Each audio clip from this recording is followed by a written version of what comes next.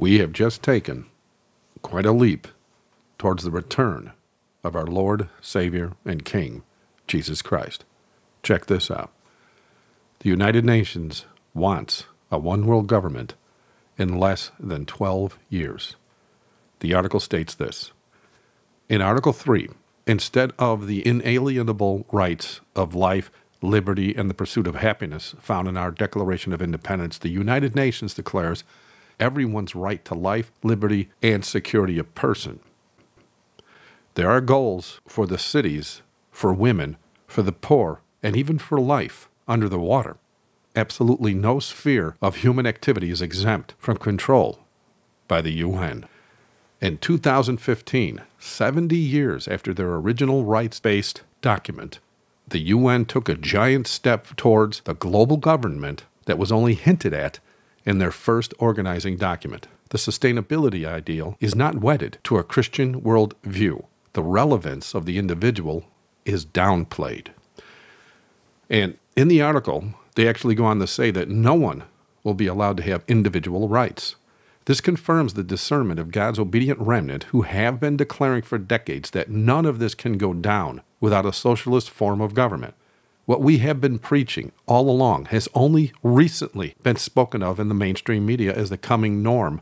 And this article literally stated, when speaking of the one world government, that there was a socialistic thread in its founding document. And that is why they tabled it for decades, so as to ready the people for the change. And now that socialism is all the rage in today's politics, the means by which to finally go forward is now upon us. And when it comes to removing the rights of the individual, it will only be possible, as the article says, when the individual liberty is submerged in a scientifically determined collectivist mindset with final decisions in the hands of the devilish, all-knowing big brothers, which the government schools have already been indoctrinating the students towards for decades, as I've been sharing on my website for many years. And it's gotten so bad now that the media feels they have a sanctified freedom via the courts to regurgitate daily on every news channel, knowing most over 18 agree with what they're saying, thanks to their teachers brainwashing them over the years. Was it not declared long ago that we, the individual Christian, will have to deal with the same hatred and persecution as did our King, Lord, and Savior, Jesus Christ? When speaking of our Lord, it was declared by the Pharisees of old in John 11:50 that it is expedient for us that one man should die for the people and that the whole nation perish not. And keep in mind, the website this article was posted on is a Roman Catholic website which has no clue regarding the prophecies of our Lord. They're merely reporting on what they see as an injustice unto all. The Lord has allowed this to be proclaimed in this way so as to lend credence and vindication onto the present truth message his obedient bride has been ordained to proclaim the last few decades. You know what's very strange here is that they nearly echoed what students of prophecy have been saying all along when they said in the article that they believed in a one-world government that would grow out of the United Nations. One can only wonder if the laughing of the scoffer has finally stopped.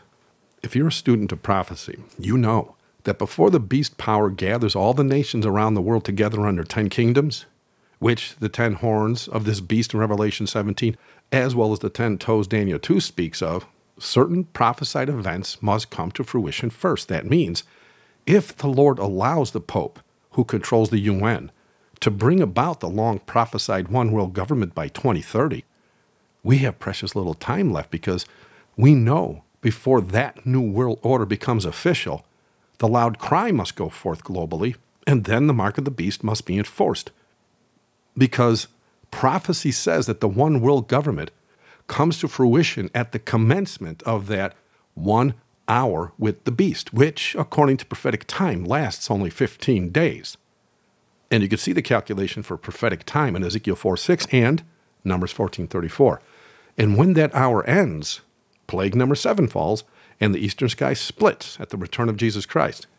In other words, the people of God have a lot less time to do the work than many originally assumed, and sadly, 100% of all the 501c3 preachers even contemplated. In fact, their leaders have openly admitted on camera that they see nothing regarding all this in the current pipeline. Now do you finally see why the Lord has been moving his obedient bride to not only trim their lamps each and every day by Bible study, he has also moved us to speak on such things the last few decades.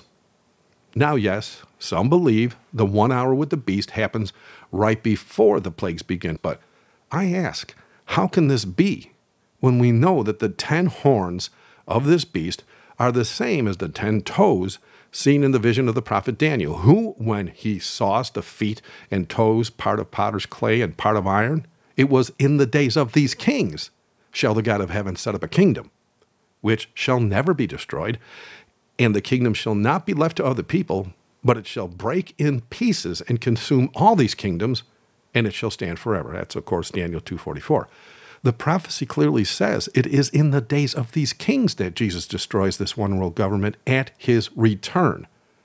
But to further lock it down, notice how this image with the 10 toes was destroyed in Daniel 2:45.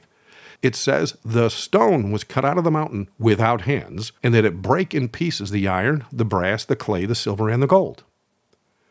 If the hour with the beast was to end before the plagues fall, as some preach, then why is the clay that is mixed with iron in the toes present when that stone that represents the return of Jesus Christ is hitting that clay? As I stated before, the 501c3 preachers will be blind to key points in the prophecies because they have placed more importance on the money in their pockets than the souls in their care. Joining their churches and their ministries with the second beast of Revelation under a 501c3 contract means they are disobedient unto the Lord, because the only way to understand prophecy is to obey the God that wrote it. And so they're not going to see these things. And by the way, if the 2030 deadline for the New World Order set up by the Pope via the United Nations coincides with the final prophecies of our Lord, then it will be allowed to happen by 2030. But if it doesn't coincide with the true prophetic date that only the Father knows, then it can happen earlier or even a few years later. The fact they finally made it public means it will soon happen no matter what the date is. They are no longer hiding it. It's a done deal because Satan knows his sin-loving subjects of the world are finally ready for it. Even the hardened scoffer has to admit the prophecy is legit now. No getting around this one. And by the way, for those that don't really see what should be seen here, all I ask is that you keep what you heard in mind in the coming days, and then watch the Pope of Rome. Watch how he is promoted around the world to make him as popular as possible. I actually went into detail on this some time ago in that video I titled, "The Wound is Healed," for those that want proof that this has already started. It's pretty obvious if you watch that video that everybody's wondering after these popes. The Pope will become the global moral leader so as to help guide the 10 kings as they rule in the New World Order, just as Caesar did in his day. As a matter of fact, I got some old newsletters about that. The fact all government buildings already have Roman architecture is going to make it that much easier for some people to see the Pope as worthy to rule, since their own elected officials erect monuments onto him. The fact all celebrities have saluted the Pope with their 666 hand signs and all major corporations have placed 666 in their logos shows they too have joined in the prophesied promotion of the man of sin. One more thing everyone can see is that no one can buy anything on this planet without a barcode on it that is based on 666, which confirms the Pope has been exalted by Satan as a global ruler, just as prophecy said he would be. In fact, even the high-tech industry has joined in to declare the Pope and his kingdom worthy of worship. Check this out. AMD just announced a new series of CPUs. Pretty obvious, don't you think? Thank you for watching. God bless.